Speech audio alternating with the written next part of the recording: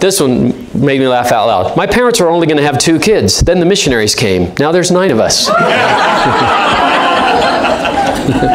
So we all laughed at that one, thought that was funny. Now this one is a testimony. It is the prettiest feeling to have your friend baptized, a young woman said. What an interesting description, that it was the prettiest feeling. And that's what we're going to talk about a little bit tonight. What is a testimony? Well, it's a witness given by the Holy Ghost. But a lot of us don't know what that is or what it feels like. And we've heard about it all of our lives, but we don't know. So that's what we'll talk about. Is a testimony like a light switch where it's off and then click, it's on?